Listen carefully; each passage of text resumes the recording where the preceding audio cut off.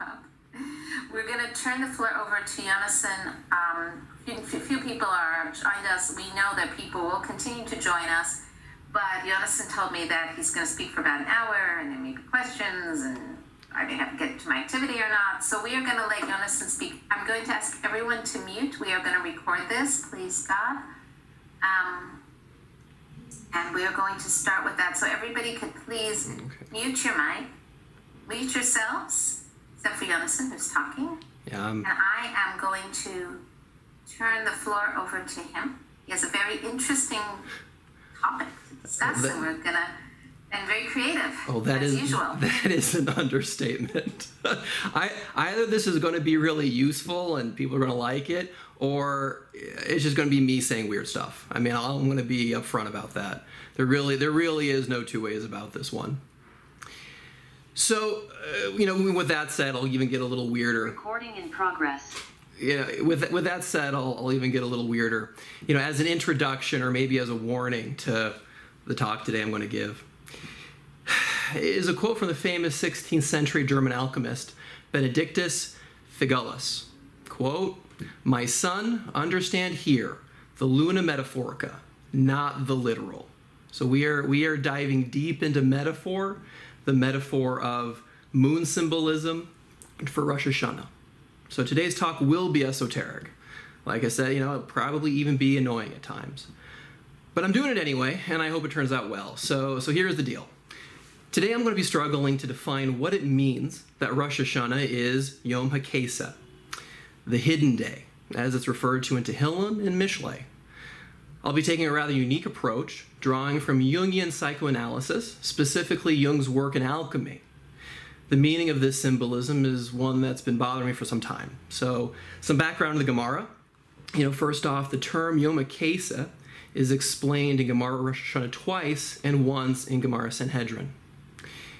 In Gemara Rosh Hashana Daf Ches Amud Aleph, the Gemara is struggling there to figure out, and from the very beginning of the Gemara, it's kind of fascinating. The Gemara seems to not really know when's Rosh Hashana. It's struggling to figure out how we know the Day of Judgment's on Tishrei. So, one of many of the resolutions that are thrown out in that Gemara comes from a remark in Tehillim, Pei Aleph, Pasuk Daled, that states blow in the month a shofar in the hiddenness, which is the day of our celebration. Which holiday is hidden? The assumption's made that this hiddenness must refer to the moon. The allusion to the shofar automatically is assumed to be rooted in a judgment motif. So locking in those two facts together, a holiday that occurs at the new moon, plus the reference to shofar, plus there's a subsequent pasuk stating, "For this is the statute of Israel, a judgment of the God of Yaakov." This has us identify Rosh Hashana as beginning in Tishrei. A similar explanation is given later on Daf Lamed Daled, Amud Aleph. Now the logic here in both Gemaras is fuzzy. Technically speaking, this doesn't prove Rosh Hashana is in Tishrei. To make sense of this, we have to throw in a major caveat.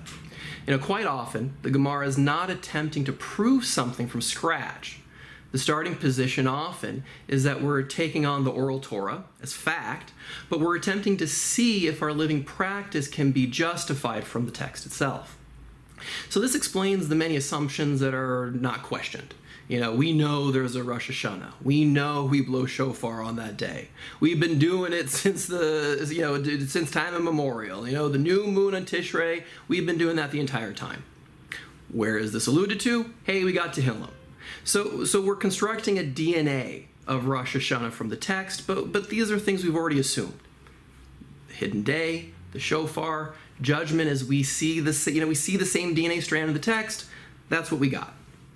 Gemara Sanhedrin, Daf Tzadi Vav on his base, further locks in these three aspects of Rosh Hashana's DNA, together illustrating that these aspects make such intuitive sense that the evil Nebuchadnezzar gets how these three pieces must go together.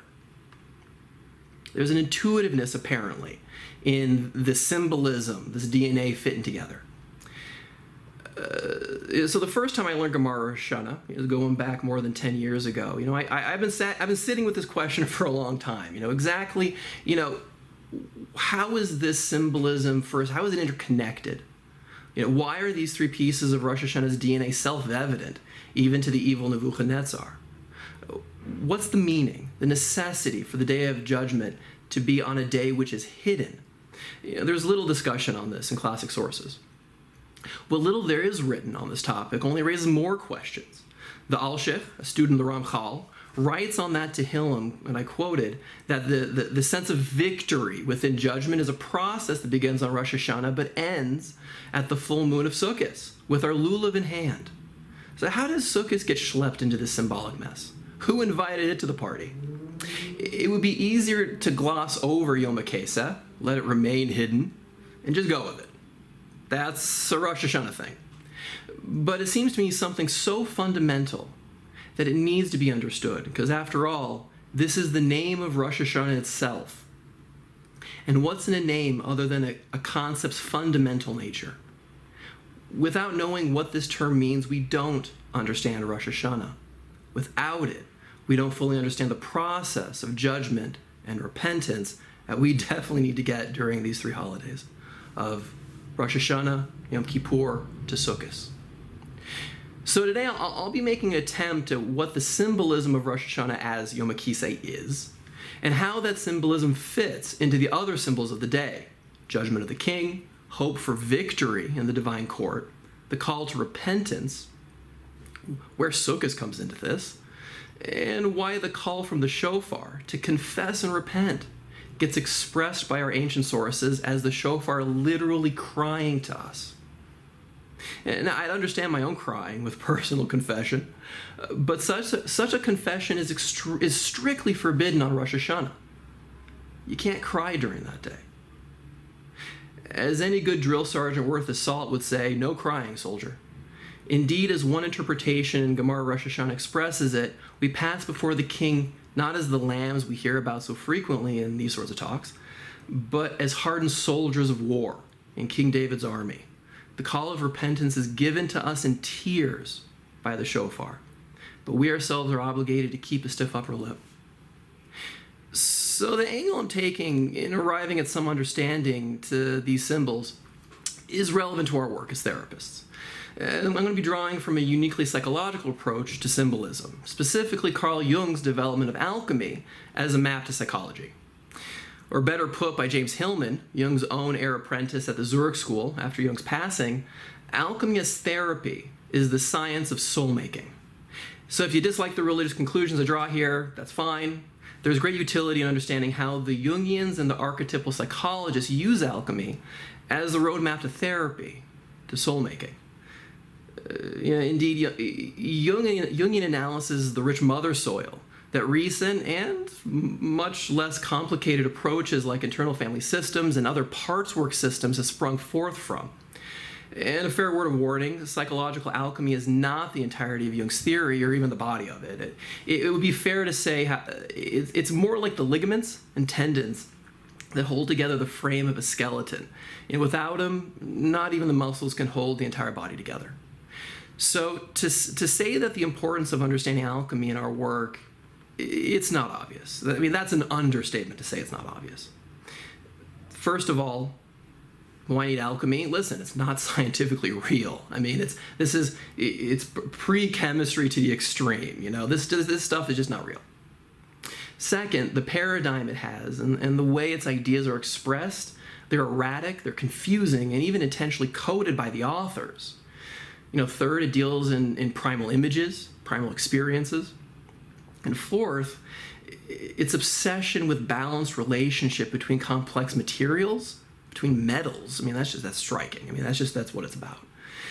Yet, it's because of these four reasons, I think, that the psychotherapist ought to familiarize himself with alchemy, as it describes the nature of our work so accurately.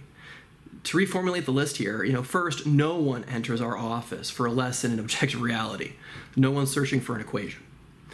They're searching to escape the confusing mess that their experience and their life is filled with, and it requires a burning away of a great many beliefs that are not useful to them. Second, we must know to navigate the erratic, confusing, and intentionally coded world of the psyche. The study of alchemy and psychology certainly is a fertile training ground for that sort of work. Third, the psychic life, while it uses linear thinking, it's not rooted in it. Our mind is fundamentally organized around associative thinking. Images bound together by messy emotion. Now, logic, more often than not, is a tool we unknowingly misuse for that purpose. But fundamentally, our thinking is associative. And lastly, every problem any client has is fundamentally a problem in the chemistry of their relationships. How are they intertwined and changed by the relationships with themselves, others, and the ideals they so often self-flagellate with? While true, the stated goal of alchemy was the creation of gold out of base metals, this too is a metaphor, as they saw no difference in the material world vis-a-vis the psychological world. The alchemists were the first psychotherapists. Their honed research over thousands of years across the Americas, Europe, Middle East, and Asia, it demands our attention. So Jungian psychology, and certainly its alchemical component for sure, is not extensively talked about in your standard university education. And before diving into today's topic, a significant primer is definitely in order. Jung in general is little more than a side note, or at best a paragraph in our psychological textbooks in university. And they're always slipped into the 5 chapters covering Freud. And I think it's an irony that modern psychologists ignore Freud, who named Jung his own heir apparent, yet have followed old Freud in casting Jung out of the camp. Jung's crime: he fundamentally disagreed with Freud's psychological religion of sex, objecting that his lack of complexity and fear of addressing survival, the human spirit, creativity, and our deep cultural bonds across time and space made it a mere ideology, not a robust psychology. As the field developed and the dogma of tabula rasa and postmodernism became ingrained in academia, Jung had no place in the humanities. Today still, Jung has no place in those departments, but as Jung poignantly observed, one can never truly cast out the shadow. His work is alive and well in the biology, genetics, cognitive science, and sleep departments of the hard sciences, which firmly reject simplistic tabula rasa philosophy that are held up in the humanities. It's astounding how Jung's work predicts the fundamental findings in these areas, and an irony that a man who is so often mislabeled as a mystic has his spirit firmly ingrained in nourishing the hard sciences. Simply put, from Jung's perspective, man is more complex and infinitely deeper than the descendants of Freud or Rousseau are comfortable admitting. So with that, on to Jungian alchemy. The simple definition of alchemy is what makes it so complex. Its simplicity is deceptive. The goal of alchemists was to produce what was called the lapis philosophorum, the philosopher's stone. Now this stone, in quotations here, in theory, had the ability to turn base metals into gold. What's almost never talked about, almost as if hidden, like the moon of Rosh Hashana, is that in this process of arriving at gold, you have to go first through silver. That creation of silver is an essential precondition to gold making. Silver, being the metal of the moon, a point I'm going to swing back to as this really is the linchpin of my understanding of Rosh Hashana's symbolism as a moon-inspired holiday. So okay, fine, great. A never-ending source of money. All right, not so fast here. Here's where alchemy ceases being understandable to the modern mind of materialistic science. Now, while modern science focuses on the world of information and data, a world of things, alchemy focused on the world of meaning. Gold, for the alchemist, was not a valuable metal per se, nor were they interested in becoming Mr. Moneybags here. Rather, what made gold or any material valuable in the eyes of an alchemist wasn't its physical material nature at all. Its physical nature was looked at as a manifestation of the object's soul. Gold's soul, it was thought, was immortal life, spiritual peace, and health. It was shining, illuminating truth with a capital T. So alchemy was an outgrowth of astrology and the ancient idea that the planets imbued meaning into our world. The 7 planets, 7 spiritual forces, enriched life and the potential for soulness through the metals they gave off. These celestial metals were, you can kind of think of them as like congealed, condensed gases, and they were transmitted via the moon. Through the metal, the moon itself exuded silver, while the moon collectively imbued the world with these other 6 metals. The sun imbued the earth with gold. Jung, quoting the alchemist Michael Mayer, outlines the basic principle of alchemy. The sun, by its many millions of revolutions, spins the gold into the earth. Little by little, the sun has imprinted its image on the earth, and the image is the gold. The sun is the image of God.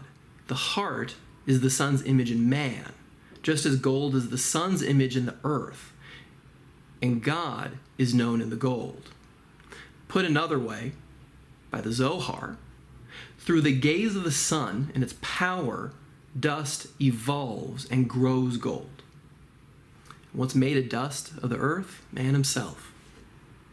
So summing up the 2 direct sources of metallic energy, another Kabbalistic work, the Kesem Paz, clarifies that gold is of the sun and silver is of the moon. The earth, which is a manifest of sulfur. You can kind of think of this as the animalistic urge, the primal need, the consuming passion. It receives all these forces from all of these metals. These combined metals that are manifest on Earth, it was thought, could be transformed through a purification process of intense but precise exposure to fire. Through the hand of the alchemist, the different substances are cooked, being broken down, combined, and transformed. Not as material objects, but as containers of meaning, whose meaning is manifest in physical characteristics. Put another way, quoting Jordan Peterson, alchemical matter was the stuff of which experience was made, and more, the stuff of which the experiencing creature was made. Again, the ultimate goal was the creation of gold, but this stage could only be reached through the refinement of silver. As the Zohar states, when silver reaches its fulfillment, it becomes gold. We find then, as silver transforms itself into gold, and when this happens, it attains the stage of perfection. The Ish Matzeref, another Kabbalistic work, describes this process of silver making as taking 4 months or longer to achieve. So the primal elements of the world are in fact implicit and hidden in the world. At any moment they could manifest themselves from the world in which they reside, that they're embedded in, transcending that material world. It's not difficult to see the psychological idea of different parts in this way of thinking. The alchemist was someone who could, via curiosity, exploration, and the hero's spirit, bring forth this transcendence in his work and give it harmony amongst all its parts in the final product of gold. Citing Peterson again, the pre-experimental mind of the alchemist, pondering the nature of the prima materia, the fundamental constituent element of experience, easily becomes possessed by intimations of the infinite possibility of matter, of the boundless significance of the finite object, of the endless utility of the object, and its inexhaustible capacity to reveal and to become the unknown. The alchemist used his craft to transform the wish for self-betterment from base earthly corruption and suffering into transcendent reality. Again, the first therapist. Before diving into the ABCs of alchemy, I do have to pause here on where it fits into Judaism. Especially seeing as I'm decoding. This is a Rosh Hashana shir. I'm decoding the symbolism of Rosh Hashana, and the DNA of alchemy is certainly found within Jewish thought, as I've already been citing the Zohar. In fact, many alchemists believed that it was impossible to understand alchemy without deep knowledge of Kabbalah itself. This went for Jews and non-Jews alike. In fact, the philosopher's stone concept itself was identified as the Magen David, the circled background behind the star itself representing the Ein Sof, infinity, the upward triangle symbolizing fire, and the downward triangle water, the basic building blocks of the universe, Shemayim, Aish and Mayim. Clearly, the fundamentals of our belief is predicated on the assumption of the transcendent nature of the physical world. from dust to gold. The sister concept of astrology, so necessary in alchemical thought, the planet's metallic seed becomes embedded. It impregnates itself into our reality. And the moon is the conductor of these forces that combines them in its white light and plants these forces in the material world is so rich in our tradition that to cover it here would be a lecture in itself. The Zohar and other Kabbalistic works not only outline each planet's corresponding 7 essential metals, but also mirrors the symbolic nature of each within the system of the spheros. So divine meaning as above, so it is below. It's noteworthy that Rav Moshe de Leon, the premier source and commentator of the Zohar himself, was an alchemist, of which his work we have access today, the Shekel HaKodesh. Rav Chaim Vital, he studied alchemy for many years, quoting from his work, Shivchei Rebbe Chaim Vital. Rav Vital writes that he, quoting the, referencing the Arizal, also told me that he saw inscribed on my forehead the verse from Shmos, and to devise skillful works, and to work in gold and in silver and in brass, an allusion to the 2.5 years during which I gave up the study of Torah and pursued alchemy. So alchemy doesn't just exist as an important aspect in Kabbalistic thought, but is also reflected within the rationalist Rishonim as well. We see in Chavos Avavos references and descriptions of it. In Ibn Ezra's commentary on the Chumash, a great example is in Shmos, his description of the golden calf and the burning down of the golden calf as being an alchemical process. And the Rambam in his Igeres Sodos, where he explains to his student Yosef ibn Aknin the secrets of alchemy in Shar HaShamayim, in that work. So definitely has a central place in Jewish thought. Diving into the paradigm of alchemy as a map of psychology, it's relevant to note that just as in normal psychological development, there are natural processes in the birth of gold. Left long enough, base metals do develop into gold according to this paradigm. Most people do live their lives growing and becoming more than the sum of their parts. Despite being a neglected field in favor of abnormal psychology, there's such a thing as normal psychology. And for those of you who are subscribed to the journal Abnormal Psychology, they're chucking its name.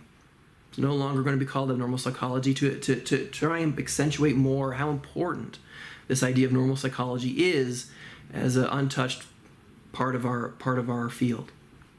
So base metals do have a will to mate with other substances and do become gold on their own. Left to our own devices, we do become more enlightened. As the mythologist Eliade states, if nothing impedes the process of gestation, all metals will in time become gold. If there were no exterior obstacles to the execution of her designs, nature would always complete what she wished to produce. Yet these processes are unguided and left to chance, left to fate. Some people during some time in their life do fall apart. Their baser elements, not cooking to completion, are stalled in their transformation towards gold. This is where the therapist, the alchemist, steps in as a midwife to nature, enabling their clients to become their ideal. Now, it should be obvious by now that within Jungian psychology, with the strong emphasis on ethical, moral, the virtuous language in the way he looks at alchemy. So Jung saw the act of therapy as an ethical one, centering around the most fundamental ethical and moral question of all: how do I live my life best? Jung's ethical substructure, the clear result of alchemy, had 4 stages. First, confession, where the client shares his story, experiences, and problems. Second, elucidation, where the transference relationship is worked through via interpretation, heavily focusing on dreams and images.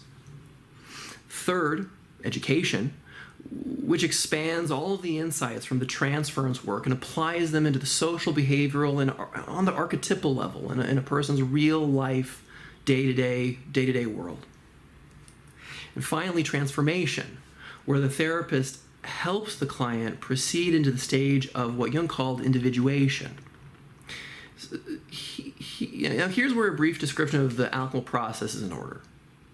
What I'm going to do here is we'll review the symbolism of silver, gold, and the actual alchemical process of cooking silver into gold. After this, we'll revisit the symbolism of Rosh Hashana in light of the alchemical paradigm. And as you'll see, the symbolic imagery from alchemy to Rosh Hashana lines up beautifully and is so intuitive. I think even Nebuchadnezzar could get the point. So the symbolism of silver. Silver is the essence of the moon. It's shining white.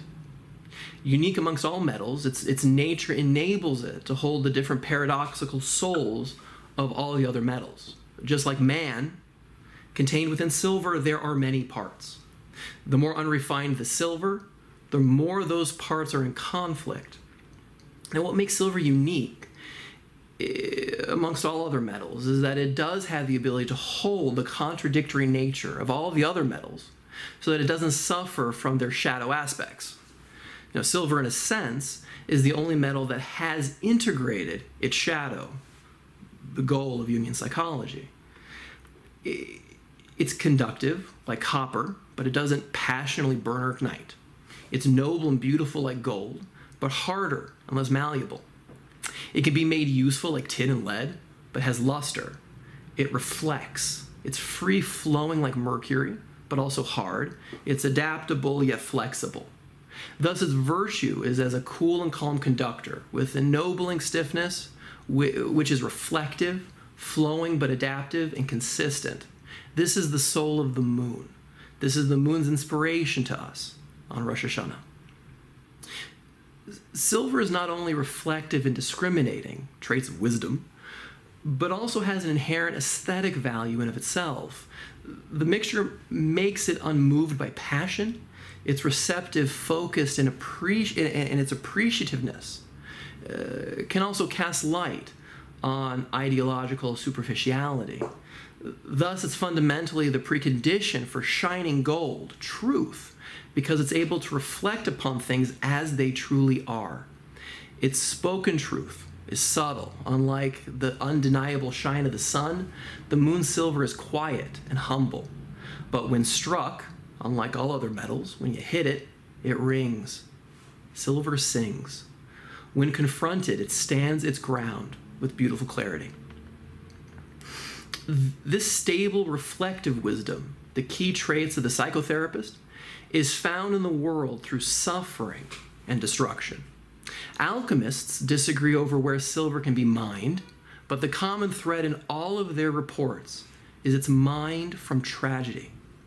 One report has it emerge after the deadly destruction of a forest fire, the catastrophic loss of life and beauty. In psychological terms, it's the wisdom of post-traumatic growth. Another report links it as emerging through lead, the metal of Saturn. This link brings to mind the connection between the Jewish people and Shabbos. The Jewish people are symbolically represented as the moon itself, and Saturn is the planet that reigns during Shabbos.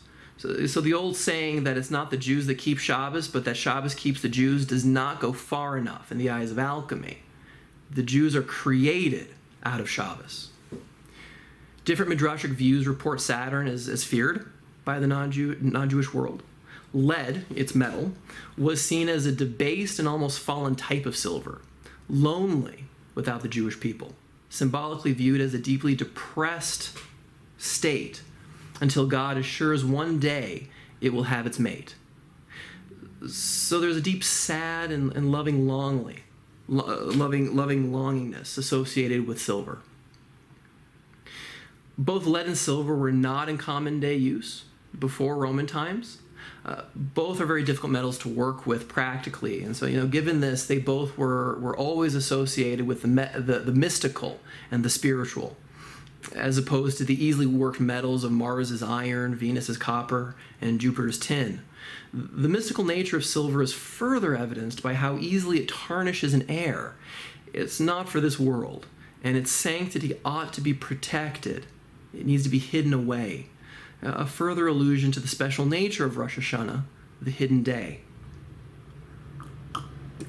So summing up these symbols, there's a quiet, tragic nature to silver. Depression, facing destruction, loss, loneliness, with a cool, resolute mind. There are qualities necessary found in silver in the firming up of the mind to give a strong backing to the mirror, its reflective nature, this mirror effect of silver, and the absorption of all other planetary forces to serve as categorical constructs in understanding the living world. Its wisdom, beauty, and sadness. This is the story of the Jewish people. So what's the alchemical process itself? How do you do the cooking?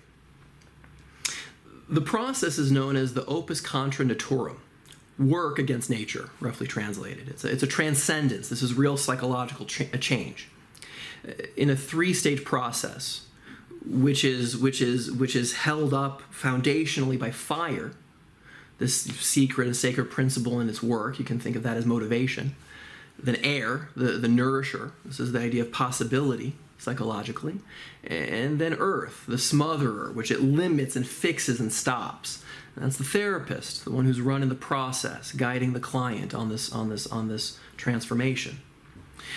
So the three stages of alchemy. The first is called the nigredo, the blackening and burning. As the alchemist Philalethes explains, your substance will never be white if it has not first been black. It's by means of putrefaction and decay that it attains the glorified body of its resurrection. It's the breaking down of parts. One can think of this stage as the assessment phase, diagnosis, this initial intake work. For Jung, this is the confession phase of therapy, which can be a long, arduous process, truly tearing apart the psychological defenses of the client. It's black decomposition, the burning away of the dead wood. The second stage is called the albedo, the whitening. This is the emergence of silver.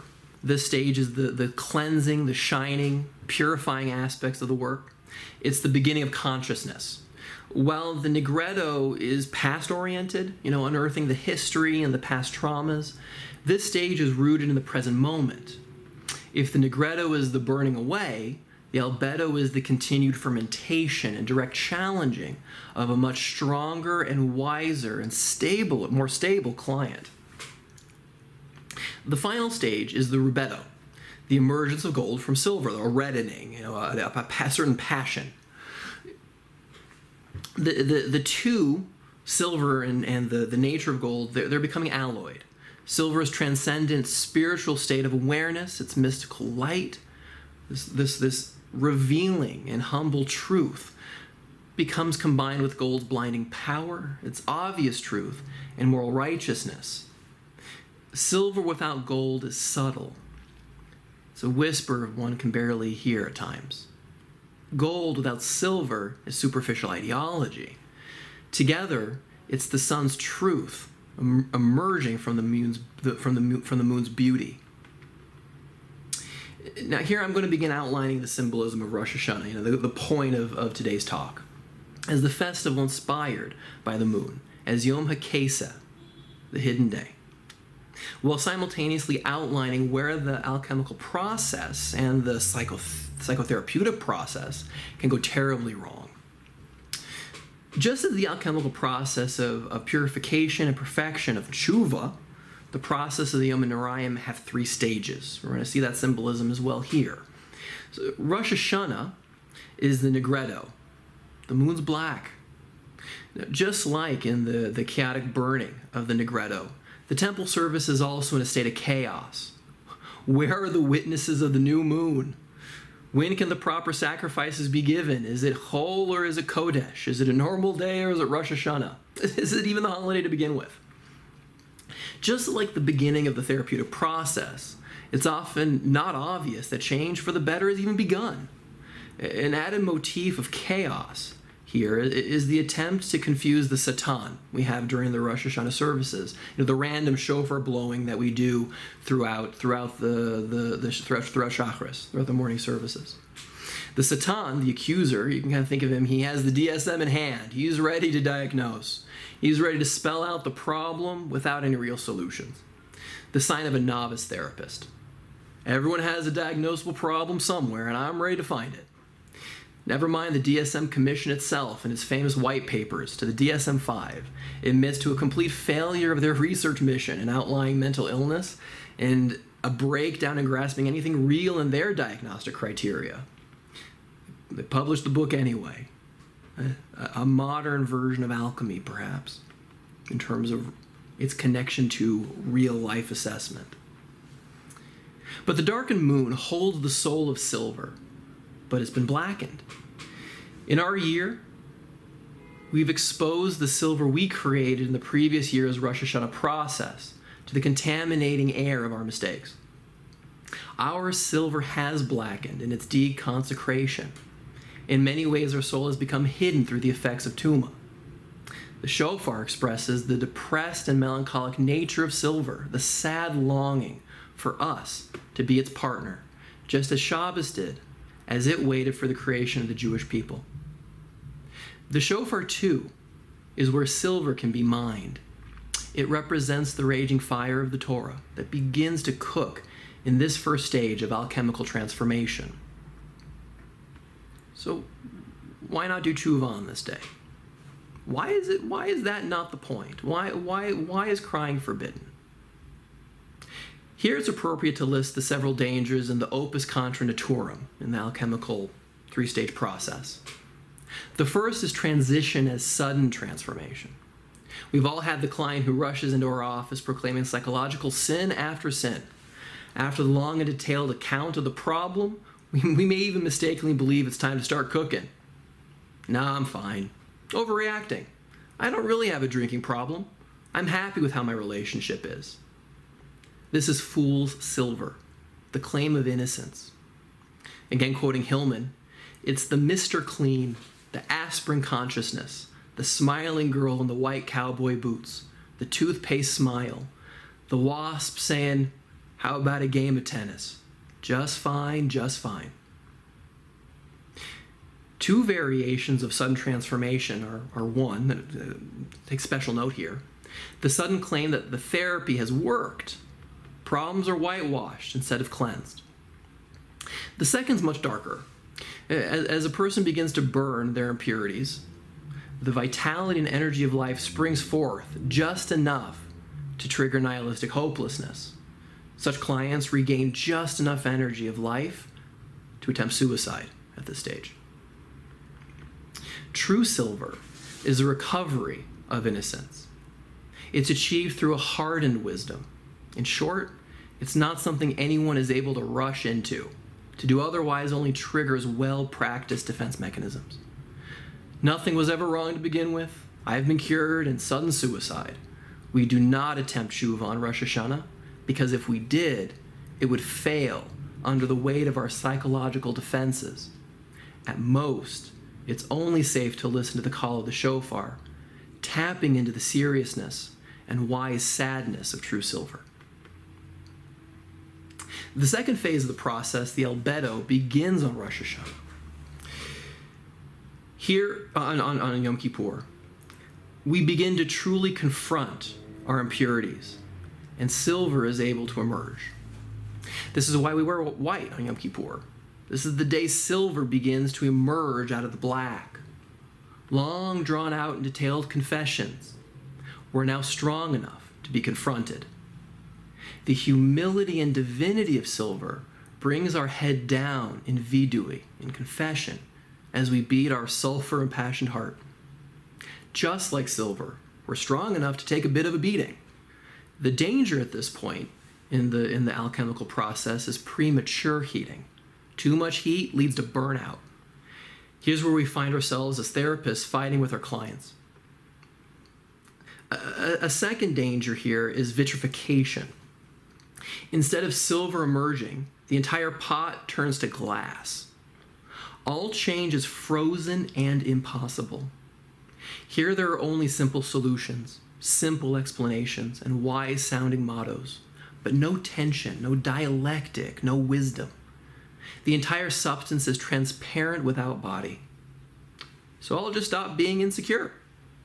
I'll just express my feelings as they are. That's healthy. Anger is okay. Well, I can just ignore the anxiety. Yeah, it's everyone else who really sets me off. If only they just wouldn't do that. If only they would hear me.